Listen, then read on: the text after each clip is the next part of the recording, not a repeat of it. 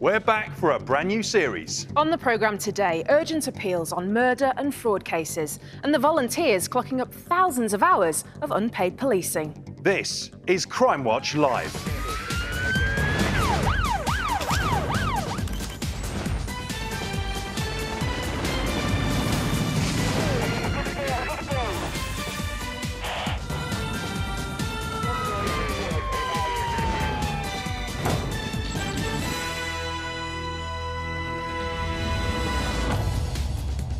Hello and welcome back to a new series coming to you live from our brand new studio here in Cardiff. And we've got a packed show to kick things off. On International Women's Day, we'll be finding out about a crime that's disproportionately affected women during lockdown.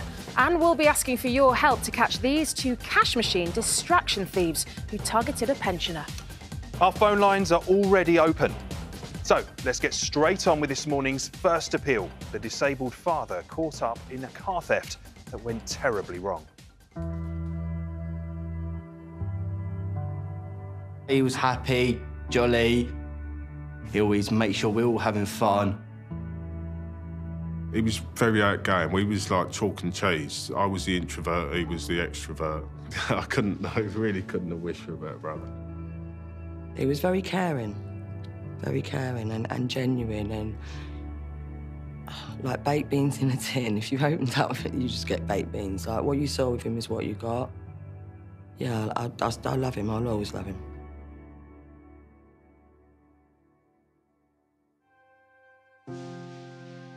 "51-year-old Mark Allen lived with his son Brandon in Erith, southeast London.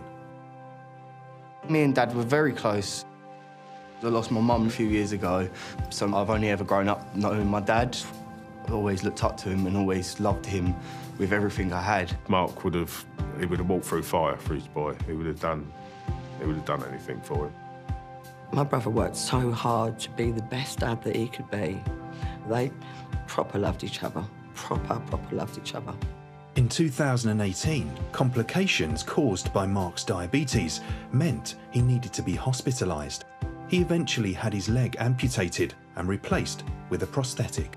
He used to joke and say, "I can be a pirate now forever. All I need is like a little parrot on my shoulder for fancy dress, because I've already got the foot." So yeah, that was a sense of humour though. He got a specially adapted Mercedes to enable him to continue his job as a salesman. Dad's pride and joy was that car, everything. He loved that car to pieces. On the 28th of December 2019, Mark and Brandon spent the day together, watching TV and enjoying a takeaway. Brandon left at around 11 p.m. I walked out and stayed with my girlfriend, so that was the last time me and Dad spoke. Police don't know exactly what Mark did after that, but the events of that night would end in catastrophe.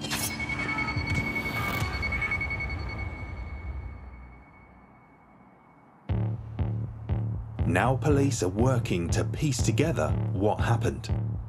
They believe that in the early hours of the morning, a man may have approached Mark's flat, coming down Pearswood Road and into Page Crescent. We believe he jumped over this wall and in through that window, which was open at the time. What we don't know is what happened whilst he was inside the premises. After a few minutes, witnesses hear a commotion coming from Mark's driveway. That's my car! At that point, we believe the suspect has got the keys to the car and has reversed it off Mark's drive.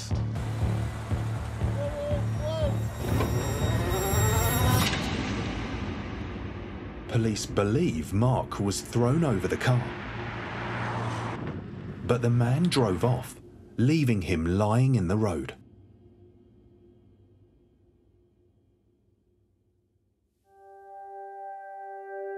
Mark suffered a devastating head injury. He was rushed to hospital. When I was first told, I didn't want to believe it happened. Shock. I think that was the first thing, shock. Mark was in a coma for a month.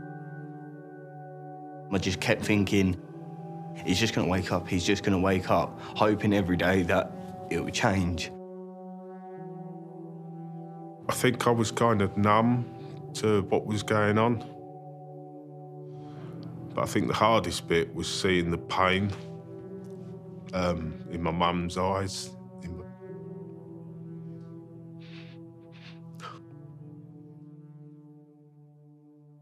Still got all the text messages I sent him. One of them said, "You can have so many texts when you wake up." But he didn't wake up. On the 29th of January 2020, Mark passed away. It was really hard as a family. Brandon was like so brave and just held his hand. I think of Dad every single day, really. I'm trying to make the best out of my life as I could with what's happened. I couldn't even imagine what he's had to go through for the last couple of years, losing his mum, then losing his dad as well. I don't think I would have been as strong as what he's been, so I'm proud of him. I'm really, really proud of him. More than a year on, Mark's family are still looking for justice. He died because they took his car. You know, it's a piece of metal at the end of the day. And you took his life over a piece of metal. And that's not right. It's not right. All we want is justice for what's happened. We just want peace.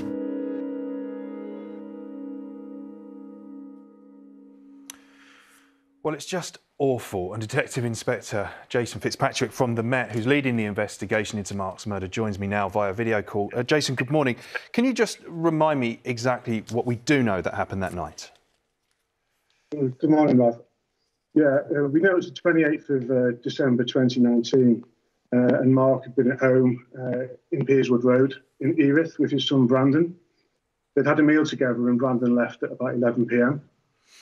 And it was after that point, at around 11 p.m, where the details are not exactly clear, are they? No, we believe a male approached and entered Mark's flat in the early hours of the 29th.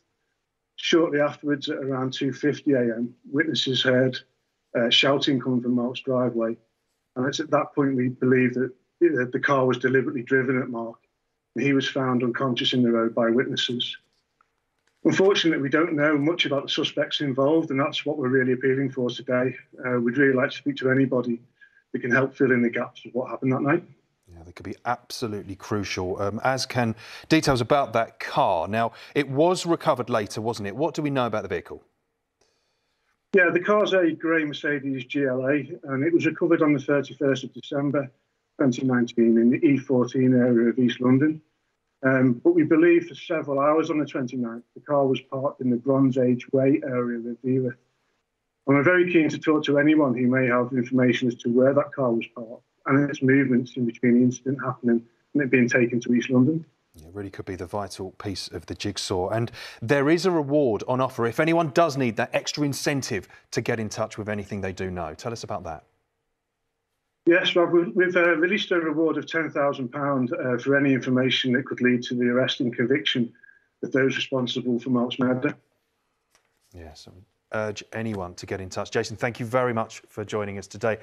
It truly is a cold-blooded murder, simply for the sake of a car. If you can help, the number to call is 08000 468 999, and it's free from landlines and mobile phones. Now, that line's going to be open until 12:30 p.m. today, but don't forget you can also text us 24 hours a day on that number there, 63399. Text the word crime, leave a space, and then write your message. Text will be charged at your standard message rate. Or you could always send us an email. The address is there on the screen, cwl@bbc.co.uk. Lots more still to come this morning, including the cruel scam that costs victims millions every year. I was making transactions with the bank and I was really under his thumb. And the more stressed out I got, the more I was getting terrific headaches, couldn't sleep. Caught on CCTV. Can you name the cash machine distraction thieves who stole £300 from a pensioner? And the special constables helping boost the numbers of police on the beat during the pandemic. Their dedication to actually helping in a time of national crisis, I think, is priceless. And over the last couple of weeks, our reporter John Paul Davis has been out and about gathering stories from across the country. Let's find out what he's got in store for us today. Now, demand for dogs and puppies has soared during lockdown, which means there's a lot of new dog owners out there. If you are one of those, then you'll want to keep watching, because later we're going to be finding out how dog handlers here at Derbyshire Police have been learning how to look after their dogs if they're injured in the line of duty. Dog first aid, eh? Looking forward to that, JP. Right, next though, it's time for today's CCTV appeal, and officers in the West Midlands are hoping you can help identify two men after a robbery at a cash machine.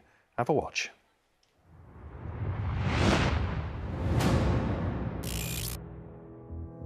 One morning in May last year, and these two men, one in grey, the other in black, seemed to be hanging around while people used the cash machine. 15 minutes later, at just gone midday, an elderly man goes to take out some cash. All looks normal as he makes the withdrawal. But one of the men from earlier is still hanging around. The pensioner takes his money and leaves, but the man wearing grey goes after him. Police say he told the man he had left money at the machine. He goes back and uses the ATM to check his statement, but by now, the two men have moved in closer. One of them gestures to the cash machine. He appears to be telling the victim something. Then he takes the man's bank card out of the machine. The elderly man isn't happy with that and takes it back. But watch what happens next. In the commotion that follows, the man moves in front of the cash machine, blocking the pensioner's view. And then the second man moves in closer to the ATM. Then both men head off, leaving the pensioner confused. But even he didn't realise what had really happened. Let's take another look. Police say that while the pensioner's attention was elsewhere, one of the men requested a £300 cash withdrawal. He then took the card out of the machine to distract his victim. And police say this was the moment the money was taken. Looking closely, you can see this man putting something in his pocket. One final exchange and the two men leave. The pensioner didn't even realise that £300 had been taken from his account until later. It is such a nasty thing to happen. Well, as you can imagine, police are keen to speak to these two men. They say they spent 15 minutes trying to engage with various people who were using the ATMs before the robbery happened.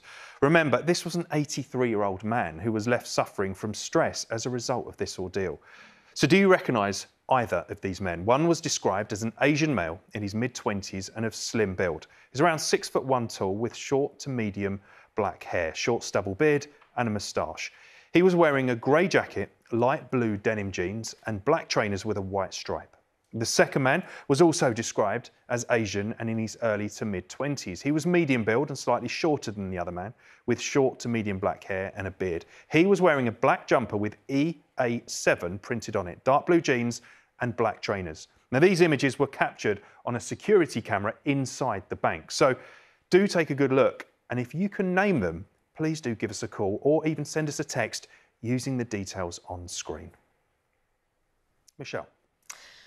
Lockdowns over the past year have been linked to a worrying increase in reports of domestic abuse. But it's important to remember abuse isn't always physical. Coercive control, controlling a partner through emotional or financial means, is also a very real and very serious form of abuse. It's now 5 years since coercive control became a criminal offence in its own right in England and Wales, something that was seen as a major step forward for the criminal justice system. Natalie Curtis is with me today. Good morning, Natalie. Thanks for joining me. Good morning. So you're a survivor of coercive control, but you're also one of those who's had a successful prosecution since the law has changed. Firstly, Natalie, could you tell me a bit about what happened to you? Sure. I met my ex-perpetrator in 2012. I fled with the clothes on my back in 2018. He was sentenced to 2 years in prison and made subject to an indefinite restraining order for controlling and coercive behaviour. An awful thing for you to have to go through, Natalie. Why was it so important that coercive control was made a specific crime? It's so important because physical abuse is pretty obvious in the fact of broken bones, bruises, cuts, etc. But with regards to psychological, emotional and financial abuse, for example, it's an ongoing journey. It's really hard to pinpoint. It has a devastating impact. It had a devastating impact on myself. And it's quite hard, it's quite subtle sometimes to actually pinpoint exactly what's going on. Yeah. But the sentencing allowed me to step back and reach out for specialist support through Women's Aid. So you're a survivor ambassador for Women's Aid. What would you like to see change next going forward? Absolutely. I'm a really proud survivor ambassador for Women's Aid, and I would like to see training, specific training for frontline officers, GPs, courts, etc. is vitally important. Picking up on that point of training, I'd like to introduce our next guest, Melanie Morgan. Good morning, Melanie. You're also a survivor of domestic abuse and a former police officer. We were just touching on the point of training being so important within the police forces. Can you tell us a bit more about what you're heading up? Yes, I'm heading up the programme DA Matters. It's a programme of training and cultural change, and we're training police officers, frontline police officers and staff to recognise coercive control and behaviour so that they can gather the evidence and then we can hold perpetrators to account. And importantly, as Natalie says, it gives space for safeguarding of victims and time to recover. And how's the training going? Really well. We have trained in over half the police services around the country, and we've seen a 41% increase in the arrest rate for coercive controlling behaviour. And really importantly, the officers themselves say they feel more confident at recognising coercive controlling behaviour and understanding the dynamics of what they're seeing when they attend homes. That's a really key thing. Melanie, thank you so much for joining us. That is encouraging to hear, isn't it, Natalie? And just before we end, for anybody that's watching this morning and is experiencing abuse, what advice would you give them? To reach out, there's help and support available. You're not alone. Call 999 if you're in immediate danger. Reach out to any specialist domestic abuse service. There is also support and advice available for employers. So the Employers Initiative on Domestic Abuse is a great organisation to go for help and support. Natalie, such an important message. Thank you again. Yeah. And details of organisations offering information and support with domestic abuse are available at bbc.co.uk/action line, or you can call for free at any time to hear recorded information on 0800 888 809. Rav. Next, to a cruel scam where the fraudsters have the elderly and vulnerable in their sights. Last year in Britain, more than £10 million was lost by victims of a crime known as courier fraud. Courier fraud is where a victim is contacted by an offender. Usually it's via phone call. The victim have then been asked to go to a bank, get some cash, and then the courier will come, they'll knock on the door, and then the money's then handed over to the courier.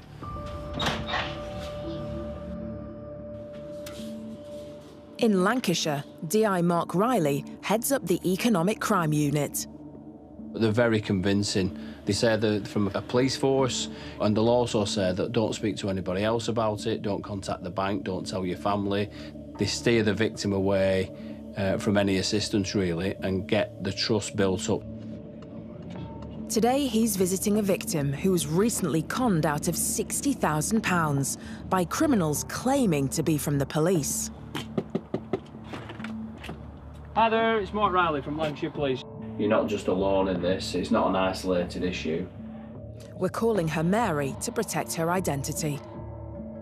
First thing on a Monday morning, I had a call that sounded extremely official. This is New Scotland Yard, Serious Fraud Department.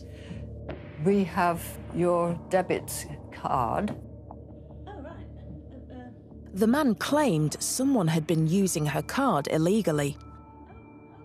I absolutely believed I really was talking to the New Scotland Yard. And then it was, had I made the following payments? And it went on from there. He kept phoning for very long phone calls on my mobile or the landline. So I was on edge all the time. And also, he was deliberately sort of building up a relationship, sort of chatting about family, and then it was Christmas coming up. So we got very sort of chatty and friendly. Under the guise of helping an investigation, the fraudsters persuaded her to hand over £5,000 in cash to a courier she believed was working for Scotland Yard. But it didn't end there, and they asked her to purchase £55,000 of gold, which they collected on Christmas Eve. Initially, I was made to take an oath that I wouldn't breathe a word even to my close family. I was supposedly getting all this money back as soon as all the arrests had been made and the investigation was over. But they still weren't done. And next they persuaded Mary to withdraw even more money and buy a further £40,000 in gold. They even monitored her calls. I was making transactions with the bank, but he would be on the mobile phone listening in. It was like a surveillance going on. I was really under his thumb. And the more stressed out I got, the more I was getting, terrific headaches, couldn't sleep. Under pressure, Mary confided in a friend, who encouraged her to contact Mark and his team. They knew immediately she was being defrauded. The police and the banks would never ring up and ask for personal information, so no passwords, no account details, and certainly wouldn't ask for you to go to any financial institution or a bank and withdraw any cash as an exhibit. Police managed to step in and stop £40,000 from reaching the fraudsters. Now the criminals realised police were onto them, but Mary didn't know who to trust anymore. It took an awful lot of convincing for me to believe that the Lancashire police were genuine and the other ones weren't. Police are still investigating, but have one crucial piece of evidence. Mary was able to record one of the fraudsters on the phone. I was suspicious, so I set up my iPad to record. So the next time he phoned, I just switched on the recording.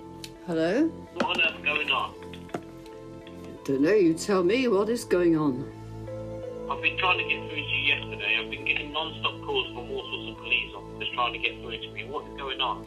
Oh, right. So what police are those then? Sorry? What police are I'm getting those? calls from the Lancashire police trying to get through to me. Yeah, but you're supposed to be the police, aren't you? Exactly. So what's the problem? Obviously, I told you from the beginning what the situation is. Like I said to you, I have no issue speaking with them in my own time. I mean, I spoke to you yesterday. I left you. I told you to rest for a bit. I've come back and you're not answering your phone. Then I'm getting... Oh, dear, what a pity. For Mary, the fraudsters have taken more than just her money. Having discovered, how much I've lost, well, it's just depression. I just feel so low and lack of confidence and not sleeping, worrying, not eating, etc., So it really has just knocked me for six. The callous offenders with no morals, to target elderly, vulnerable victims, realistically, they're just about bringing misery. And, losing a small amount of money or a large amount of money can be devastating to a victim.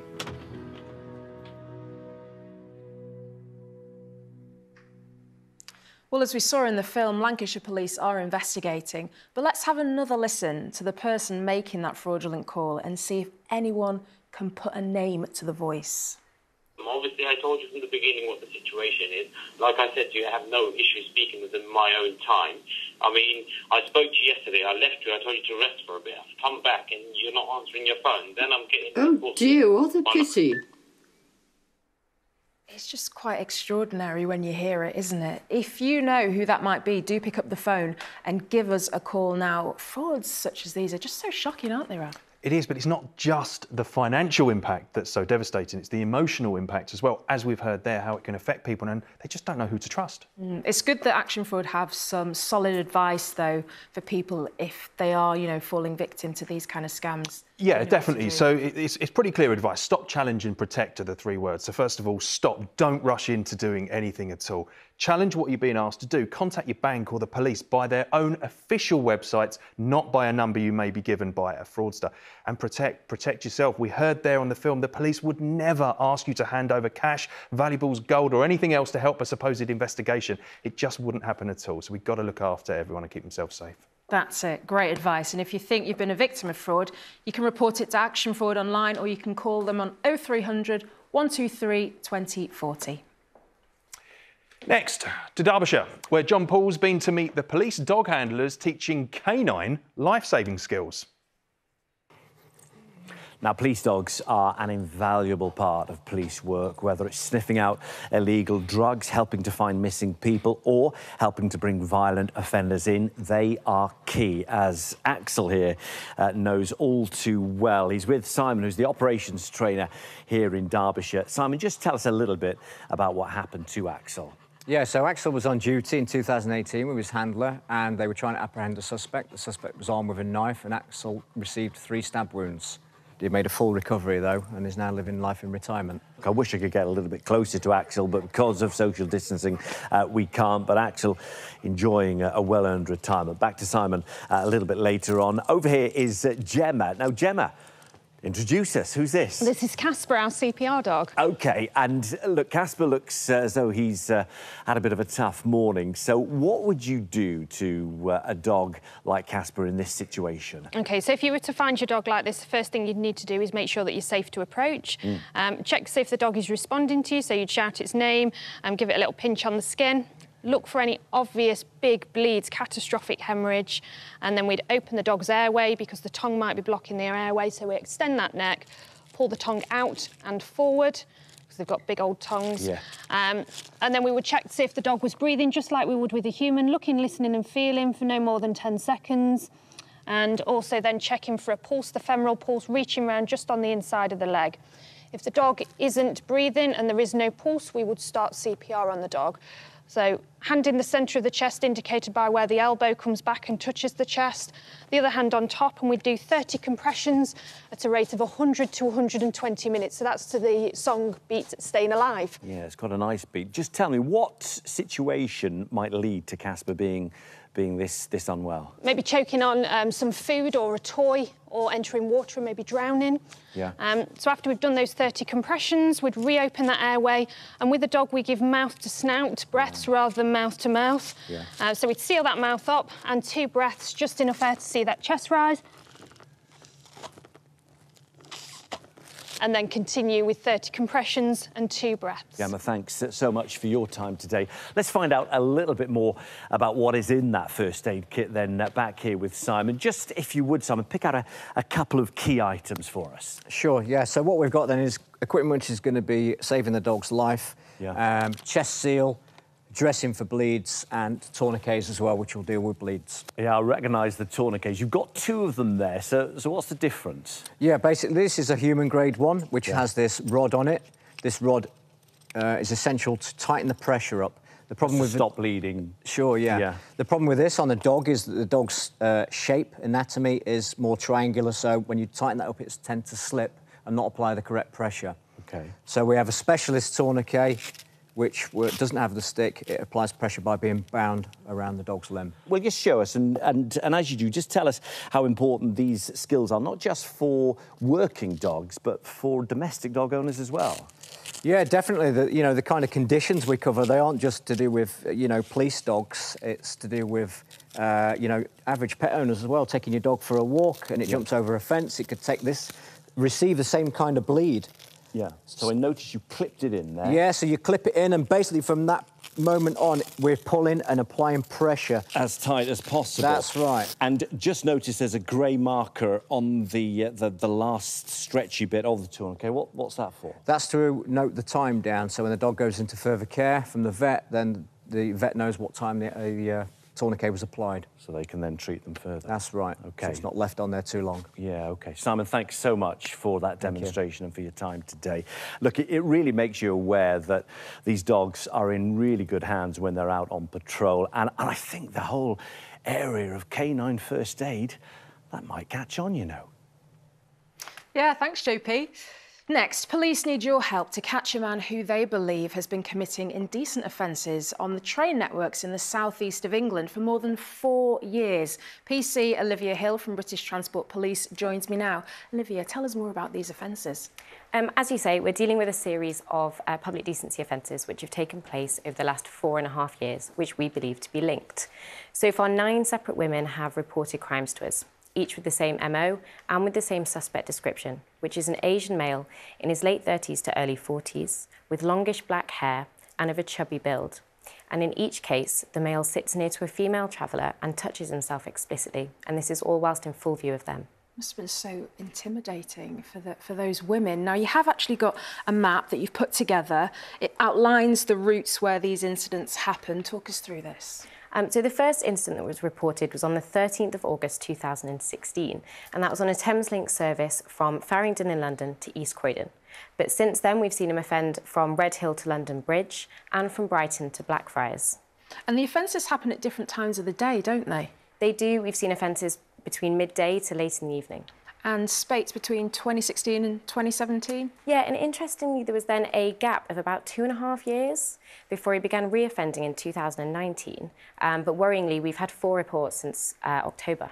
Really worrying. Now, we have actually got some CCTV. We can have a look at that now of one of the incidents. The behaviour here is really unusual, isn't it, Olivia? It is. This is the 2253 Tonbridge to Sevenoaks service on the 6th of December last year. And we can see him get changed. He gets changed into a white top and blue shorts. Yeah, he had dark bottoms on at the start. Now he's changed into a white T-shirt. He moves through the train, doesn't he, before taking a seat next to the victim? He does. He then commits the offence and walks off. A witness to the incident actually then followed him down the train. We'll try to find him afterwards. But as we can see here, he gets changed again, which means that the witness wasn't able to identify him. And this is actually a pattern that we've seen in the CCTV of all the offences. Yeah, really sneaky. You also have images of what you believe to be the same person from a number of the different incidents. Yep, same MO and same suspect description. Now, on the most recent occasion, he was very nearly caught, wasn't he? He was. This is the 30th of January this year. It was on the 2029 from Redhill to London Bridge. And an off-duty officer sat near to the offender while he did the explicit act. She actually then followed him and tried to make an arrest, but unfortunately he jumped off the train at Coulsdon South. He jumped over the barriers, ran into a nearby housing estate and was able to get away.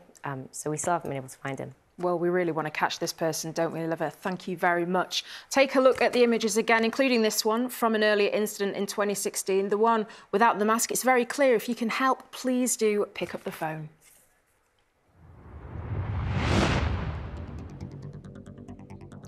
Now time for a look at the first wanted faces of this series. First up is this man. This is Liam Plant. He's wanted for an assault in Great Yarmouth in April 2018, in which the victim suffered a fractured skull. He has a scar on his right knee and he could be working in the construction industry. Or do you recognise this man? This is Grzegorz Karpuk, but police think he could also be using the stolen identity of a man called Jacek Borys. After fleeing a Polish prison in 2014, he's now wanted by British police in connection with sex trafficking, prostitution and fraud. He's also wanted for failing to appear at court on a burglary charge earlier this year. It's thought he could currently be in East or South West London.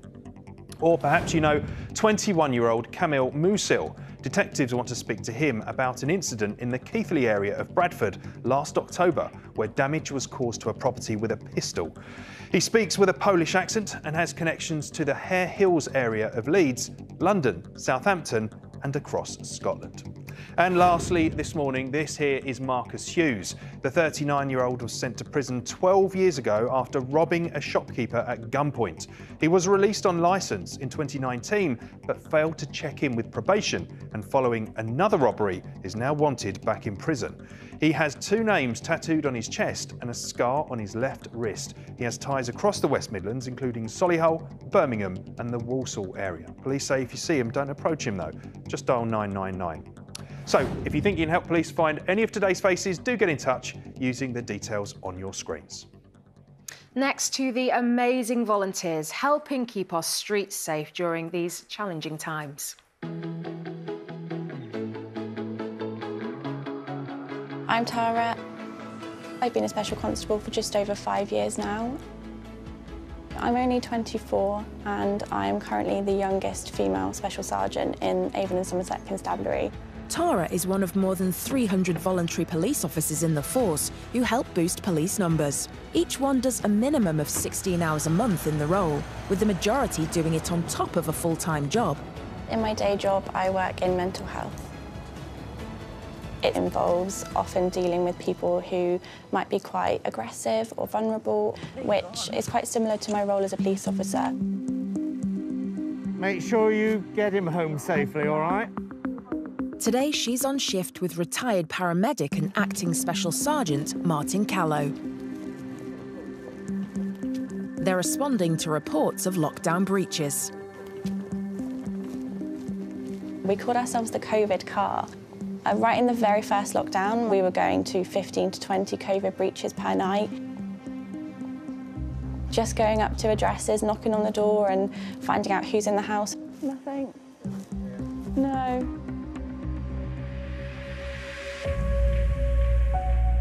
For Tara, COVID has presented new challenges. I think we're all quite aware that we're putting ourselves at a greater risk being out on the front line all the time. But as long as we're taking the right precautions. COVID has really changed things for me as a police officer. Sometimes you want to be able to give people reassurance, which is quite difficult when you're 2 meters away. You have to conduct yourself quite differently.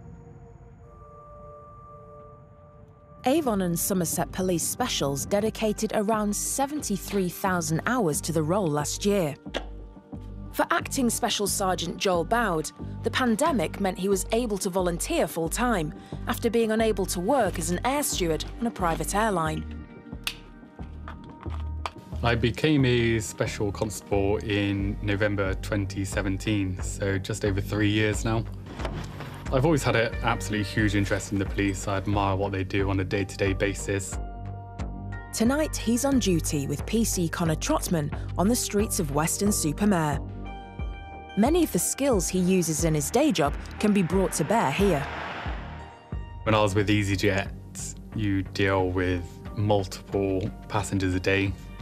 When you're flying at 38,000 feet and you have some troublemakers or people who have consumed a little bit too much alcohol, you'd often find yourself stuck in the middle between passengers and trying to de-escalate situations. Right, so it's still fairly quiet out and about, which is good. So it gives us a chance now to kind of do a bit of foot patrol, stay visible in the community, see what people are up to. Over the last year, with air travel dramatically reduced, Joel has had more time than usual to dedicate to the constabulary. You need to make sure you kind of let your emotions out and talk to people as well. Definitely talk to people. You always worry as a special coming in for free and being assaulted, but not only being assaulted now, you're always cautious about catching coronavirus and putting myself at risk, not only myself at risk, but my partner at risk. It was quite a hard decision to make coming in sometimes. My family, certainly my mother, she knows what goes on out in the world, but they know I'll keep myself safe and I don't tell them too much.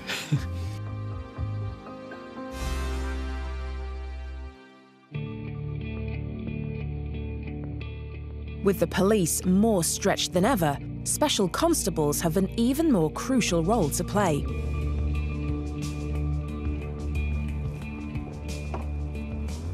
Some, like Special Sergeant Chris Rees, have undergone additional training, allowing them to drive on blue lights to emergency calls. I've been a special constable for 12 years, currently hold the rank of Special Sergeant at Wellington Police Station in Somerset. My normal day job is that I'm a nuclear safety case engineer in a nuclear power station.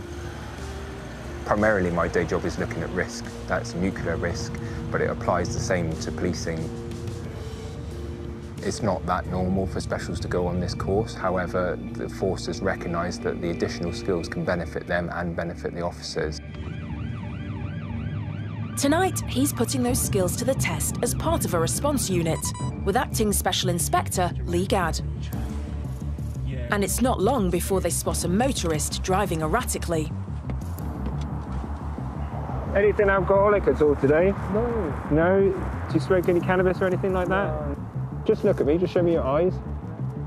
I certainly find it's completely different to my day job, and it is an escape from my day job. And when I speak to my colleagues in work, I think they think I'm at sort of football matches, just policing the crowd, whereas in reality, we're supporting our regular colleagues right on the front line. Based on your behaviour, the speed as well, all right? The smell from your vehicle is consistent with cannabis, okay? So under Section 23 Misuse of Drugs Act, we're going to be searching the vehicle and yourself. In Avon and Somerset, we look the same, we wear the same uniform, we have the same powers. You wouldn't notice the difference. I got a bud of cannabis under the driver's seat. Having the full powers of a police officer is a strange experience the first time you ever use it. You're under arrest on suspicion of driving a motor vehicle. Having that power of arrest to effectively detain someone, take away their freedom potentially, and bring them into custody. The role of specials has been extremely tough during the past year. But there's no doubting the commitment or the contribution of those who volunteer.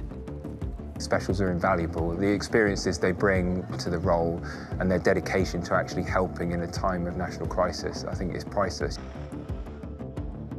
We could come in and boost the numbers of officers who were self-isolating at home. So that really did add value to the force. I can't imagine ever handing my warrant card back in and not stepping foot back into a police station again. It's just such a huge part of my life that I just don't imagine not doing this. Such a great job that they do, and all for free. Time now, though, for a look at what's been coming in on the phones, texts and emails. Some good calls already today, but police still need to hear from you if you have any information about the murder of 51-year-old Mark Allen, who you'll remember was run over by his own stolen Mercedes. And there's also just time to update you on one of last year's cases. Last March, we asked for your help after a young woman was assaulted in a bar in Selby and left with these really nasty injuries. Now, this man was caught on CCTV at the time, and as a direct result of that appeal, police were able to identify him as 22-year-old Mitchell Barton, a professional heavyweight boxer. He pleaded guilty at York Crown Court to inflicting grievous bodily harm and was sentenced to 13 months imprisonment. Yeah, great work, and it really does show the difference that your calls can make. Yeah, it certainly does. And that's all there's time for today. Tomorrow, we'll be out with officers on the streets of the West Midlands taking down car thieves. Advanced T-pack.